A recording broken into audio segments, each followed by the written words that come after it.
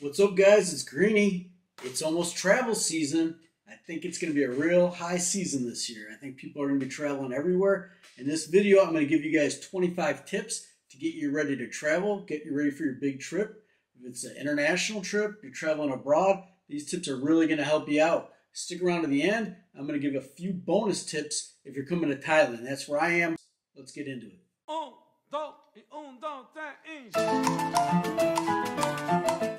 If you're new to the channel, I'm Greeny. I'm an American expat living in Thailand right now. My plan was not really to just settle down and be in Thailand. I wanted to travel all over, which I kind of started doing. And then you know what happened, COVID, and I got just stuck in one place and I've been here, but I love it. So I bought a condo here, and now that things are moving around, I'll be traveling all over the world again, I guess, Southeast Asia and the world when I get a chance. But want to give you guys 25 tips on things that will make your life a little easier, help you prepare to go on your big trip. Let's get into it. Number one, and this is something that I do, is I mark my suitcase. I make it very identifiable. So I had this big orange sticker. There was two of them. They were like a fishing license I had with my name on it. I scribbled out, like, it had my driver's license. I scribbled it out, but I put these two stickers on both sides of my suitcase. And when that's coming around the turnstile there, you can see it a mile away. It's a Costco suitcase, so many people have the same suitcase. I want to be able to know which one is mine. I don't want to get mixed up. I don't want somebody grabbing my suitcase. So, some people tie like a pink thing or this or that, but I mean, mine has my name on it. Nobody's going to get it mixed up, I don't think. It's pretty bright. Number two is you may want to think about packing light if you're going to an international destination, because if you think you might bounce around a little bit, you're not going to just stay in one spot, and you want to take like domestic flights, usually they only allow 7 kilos, not 7 pounds, I was going to say 7 pounds, 7 kilos carry on. And, if you got all kinds of stuff, you're going to have to pay extra and this and that. So if you can do it, do it. There's laundry in most places you go, and it's really cheap. It's really cheap to get laundry done abroad. So just something to consider. Why carry so much stuff with you? Number three is you might want to bring a voltage converter. Check into the country you're going to. For instance, I'm in Thailand, it's 220. USA is, much lower, was at 110, 120, whatever it is. And if I were to plug in my razor here, or say a blow dryer from America, with the voltage difference, it will burn the motor out. A lot of things like your phones, things like that, they work fine and the plug will work, but some countries you go to, it's a different shaped plug. So you may need to get one of those tips that has the different adapters. Don't forget that. Sometimes it can be a pain in the butt to get that when you're in that other country. Number four, if you are preparing far enough ahead of time, and I guess the waiting list is a while now. For instance, in America, there's the Global Traveler, the TSA Pre. It's called the Trusted Traveler Program. If you get this, then it just makes it much easier. I've used the Customs Global Travel thing, whatever. I have it, and I just get in. I don't got to answer any questions. I just go right through. I don't even go in the regular line to be questioned. TSA Pre, it's great. You just go through. You don't got to take your shoes off. It really speeds things along. It just makes it a lot easier, a lot less stressful. A lot of credit cards will pay for this. I'll cover credit cards later, but your credit card, if you have a travel credit card, may pay for this service. Number five, if you're traveling the whole winter and you may be gone into the spring, into tax season, get some paperwork, get things prepared ahead of time. Maybe you have an account that's going to take care of your taxes. I know I'm usually going to be gone from America in tax season, so I got a CPA there. I just fax or email all my documents, and they take care of everything for me. You can also, my first couple of years, I used an online service, and I just did my taxes myself here from Thailand.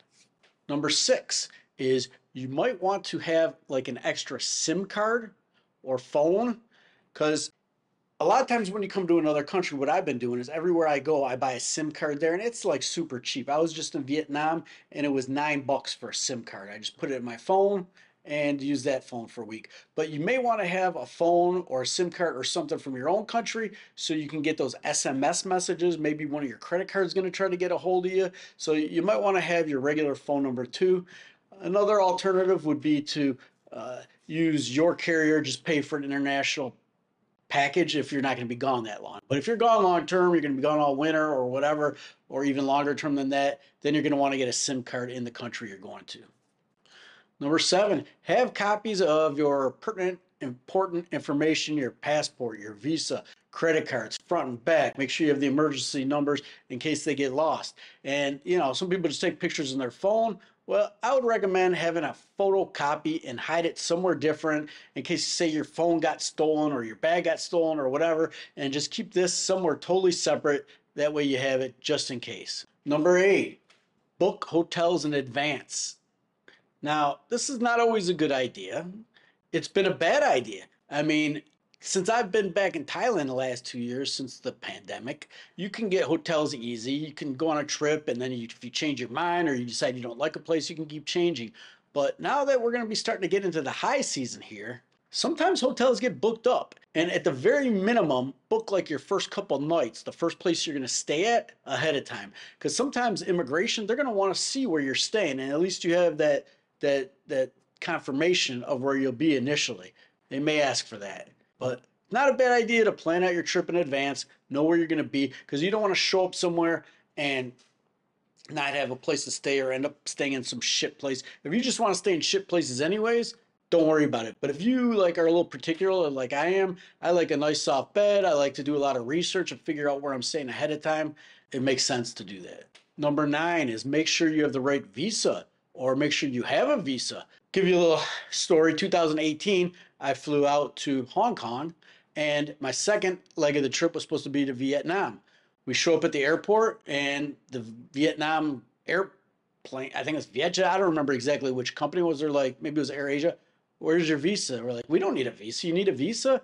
I planned this trip so far in advance, somehow I either overlooked it or they changed it, but we ended up just canceling Vietnam and going to Thailand.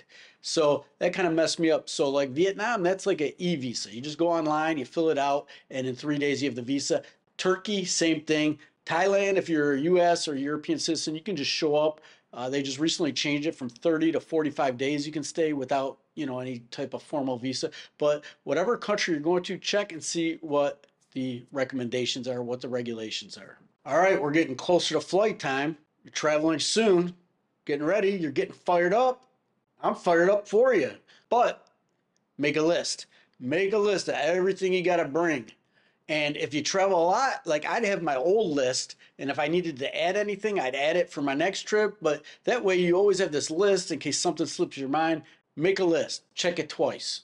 Number 11, in your carry-on bag, bring a change of clothes. If they lose your shit, which happens all the time, you want to have a change of clothes in case, your clothes get dirty or you got off the airplane, you want to put clean clothes on before you have a chance to go buy new stuff in case you never get your stuff back. You just never know. Also, in your carry-on luggage, pack your medication, pack, any electronics, anything that's valuable, you want to have that in your carry-on luggage. Don't, one time I lost a little cheap iPad thing. I had a Samsung, whatever, and I'm pretty sure it got stolen. I ended up having to, it was in my carry-on and they didn't have enough room. They ended up taking my bag, and I'm pretty sure it got stolen because I never saw it again. Either I lost it or it got stolen, but I think it got stolen. Number 12, bring on the airplane some old style earbuds, because those are the ones you can plug in to watch a movie. If you got the new ones, the wireless, you're not going to be able to watch the movie that way. And they do give you them sometimes on longer international trips, but they usually suck. They're not as good as your good earbuds are. Number 13, in my little backpack, I always keep a safety pin. That way I can pop my SIM card in and out. It's nice to just have. You got to pop it in the little hole. That's how the iPhone works. I'm not sure about the Android, but bring a safety pin so you can change your SIM card if you need to. I use it all the time when I'm coming and going from different places. Number 14, always have a pen in your bag. Thailand just got rid of the form you had to fill out, but you always had to fill out this incoming traveler form for customs or immigration or whatever. So many countries still have a form that you need to, I forgot what it's called, but you need to say what you're bringing in. Number 15, and I had this on my list a long time ago, but now it goes without saying, masks, wipes, just things to keep yourself clean. I always wipe down my table when I get in the airplane. I wipe my screen, all the buttons I'm going to touch. I wipe everything down. I'm pretty sure when I was in Philippines last time, though, Guy was coughing next to me. I was sick as a dog. I'm starting to think that that was COVID, even though I didn't fail the test. I think I had it. Number 16, when you're traveling, don't have a big bulky wallet in your back pocket. Buy like I bought one of those like RFID Ridge wallet. Let me see. Hold on. Oh, I got it. Look at this. I think I got it in my pocket actually. So yeah, I use this Ridge wallet and it's got all my credit cards. Look at all these credit cards that hold like all these things. And you just keep it inside. It has a money clip and it's just real small, fits in your front pocket. You know, they'd have an easier time fishing your phone out than getting this out. So it's very important you do that. Never keep a wallet in your back pocket.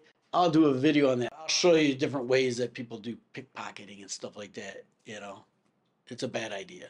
Number 17, and I don't know why, but it's just a good idea. Charge all your stuff before you go, your cameras. Just show up with a full charge. Just makes things easier in case, oh God, we're gonna go out immediately and I forgot to charge my camera, that type of stuff. That used to happen to me all the time. So I try to charge everything up before I go. And now I got just a ton of crap. So it's a really good idea. All right, 19, we're getting to the important stuff. Money. Got a few things to cover with your money abroad or international or wherever you're traveling to. Don't exchange at your home airport. I remember the first time I went to Asia, it was 2010.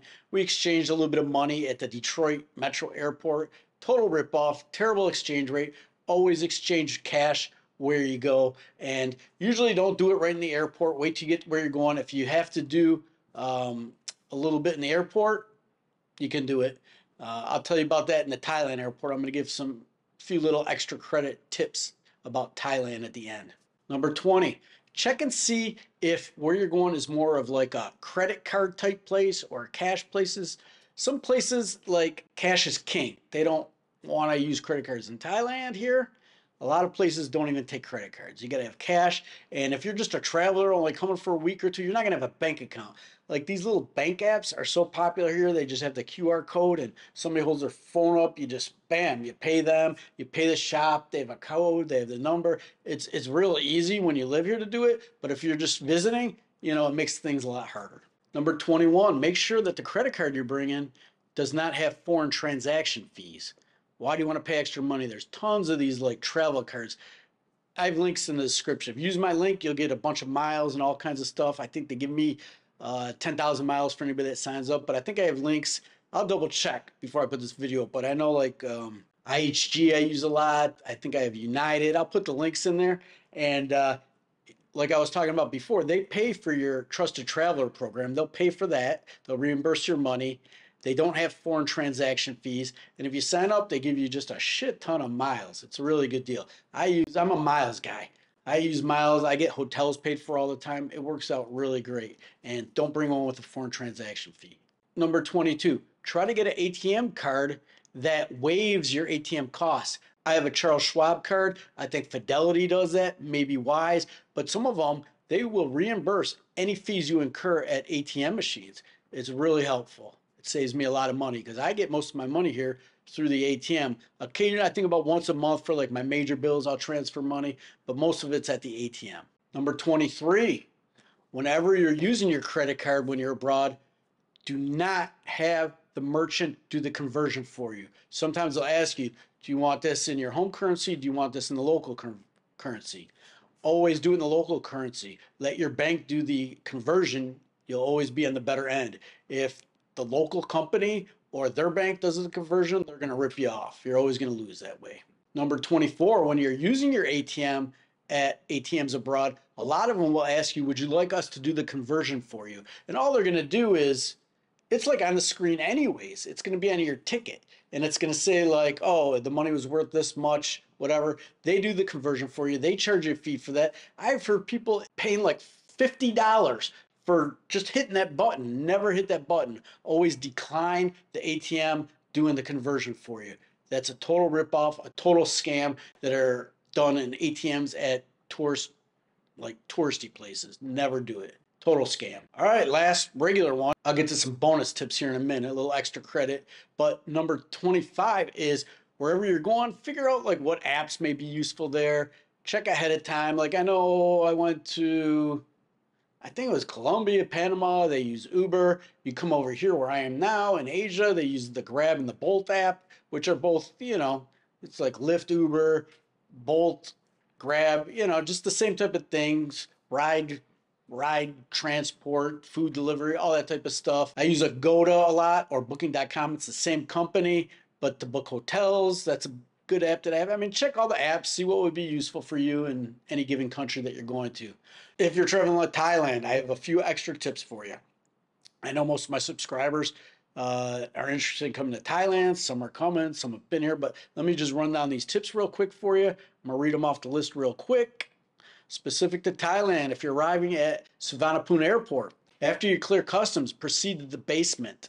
In the basement, you're going to get the best currency exchange rates. Upstairs, you'll see it's like literally 2-3 baht more that you get when you go down to the basement. It's worth walking down there.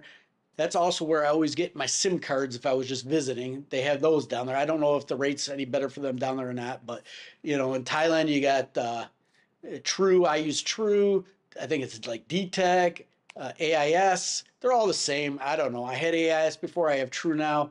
And I'm sure they're all very similar. I don't think it matters which one you get. See what's the cheapest, what's the best deal, and get that one. If you're in the basement and you're heading to central Bangkok, you got the BTS down there. It's like the subway, but it's like a train that goes above coming out of there. And you can jump on that. It'll take you right into the city of Bangkok. If you're going to be taking a taxi, go back up to the first floor. And I think it's exit 3. That's the taxi stand. It's like public taxis. They all line up. You go and there's like a machine you can hit. It'll spit out a ticket. It'll say taxi number 4. You proceed to parking spot number 4. Jump in the taxi. They take you. That's going to be a lot more money. And, if you're traveling like to Pattaya or Hua Hin, it could cost you between 1,500 baht to 2,500 baht. Just all depends. I know the price had went up. Gas had went up. I'm not sure what it is now. You have to check when you get there. But if you're coming like after midnight, that's kind of going to be your only choice. If you go to I think it's exit 7 or 8, there's buses. You could take the bus over to Pattaya or Jomtien. And it's like 130 baht. It's cheap. You can do that. But the BTS and the buses, they stop running at a certain time. I think the BTS midnight, maybe 10 or midnight for the buses. So, you're getting one of those late arrivals. You're going to be taking the taxi if you're going any distance or anywhere at all. Well, that's it, guys. I hope this was useful information. If it was, check out the video I'm going to put right here. This is the one I just did recently about getting ready to travel abroad or move abroad. If you're going abroad way ahead of time, these are good tips to get this stuff done. Check it out. If you enjoyed the video, give it a thumbs up. Make sure you subscribe. I got a few more videos in the works, giving you guys some information. I got some more real estate videos in the works. So see you in the next video, guys. Greeny out.